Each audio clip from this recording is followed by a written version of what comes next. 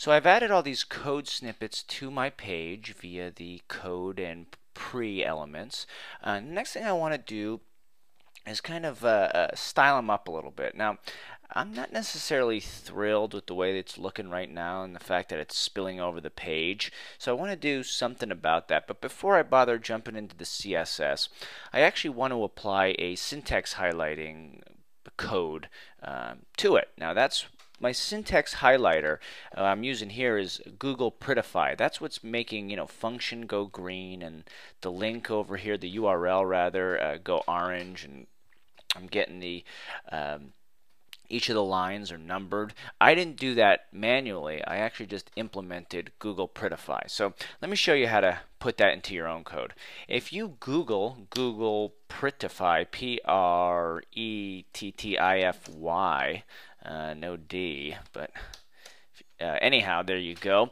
You should see code.google.com, google-code-prettify, and that's exactly what we're looking for. Go ahead and follow the link until you get to the download page and try to find the latest download. Mine seems to be June 2011. And I'll download this thing. It's called a tarball because it's using tar, T-A-R, as the compression method. And okay, there we go. So here is what you get out of there. You get a whole bunch of stuff, but you don't really need too much. Really, the meat and potatoes of this is inside the distrib Google Code Prettify folder, and here you go. These two are the two little gems that you need for your code specifically. Now, before we jump the gun, let me go back and we can at least follow along a tutorial that actually you also get the tutorial in the README file when you download it, but might as well just read it right off the page. It's the exact same thing. So, well, let's go through the instructions together. First order of business, obviously, download the distribution. Got it. Second thing we need to do is link to the Prettify CSS and prettify.js files, right? Prettify CSS is going to give all the different color styles and all that stuff, and we could actually customize that. The prettify.js we don't really want to mess around with because that's doing the functionality of actually finding, the function word and making it a different color and giving us line numbers, all that jazz. So let's see. So before we could actually add it to our page, we want to kind of figure out where we're going to put it in our folder. So in my example here, I have index on its own, and I have an image and style sheets folder. It seems like I could create a JS folder for my JavaScript stuff and pop the Google Prettify into my style sheets folder, but I'm not going to do it that way. I want to kind of keep this whole Google Prettify separate in its own thing. So I'm just going to create a new folder, go Google Prettify, and then what I'll do is pop those two guys in there. Prettify CSS and Prettify.js. Alright, the look and the functionality I got. So for now, I don't have to worry much about that. So there we go. So let me go and link these things to my web page. I'll just copy what I have here because it already has the syntax for me. And let me start by first adding the link at the top, and I'll add it, let's see, put it right underneath where the other links are. And you know what?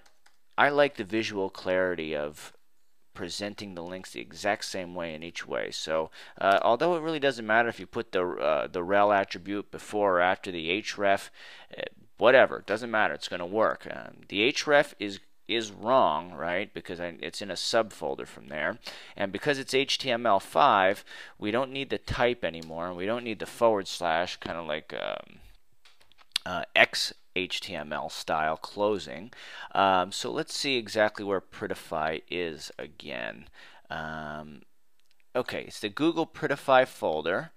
And one of the things that I really like about Dreamweaver when I save it is that you'll know it's linked if you go up here and you see that you could click on the tab and you'll actually see the code, right? But my Prettify.js, guess what? It's not on this local disk because my link isn't correct. So just code view, please. So I have to fix that. I'll go the href. I just got to put that Google Prettify folder in my source, and there I have it.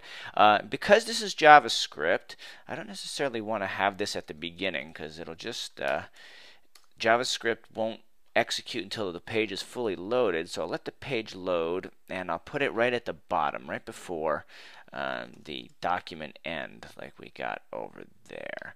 So now let me just make sure Prettify CSS and prettify.js is there. Nice. Okay. Now if I investigate what's happened to my page, so far nothing. Because it doesn't just work automatically, you actually have to add some stuff to your code. So let's go back to the documentation. So it says, so in order for it to do it, we have to add the class prettyprint. Okay, oh, no, wait a second. Step 3 is to add onload.prettyprint to your document's body tag. Easy enough. So step 3 is saying I'll go up to the body, and right where we have this body tag, I add the property onload prettyprint. There we go. Okay, so far so good. So that's initiating the prettyprint function, because if we see right here, prettyprint is in fact a JavaScript function. Cool. We're not done yet. Modify your style sheet to get the colors you prefer. We'll go over that. Not now, we'll wait, but what we need to do is add to the pre-class or to the code class prettyprint. I'm sorry, we need to either add to the pre or the code element the class prettyprint.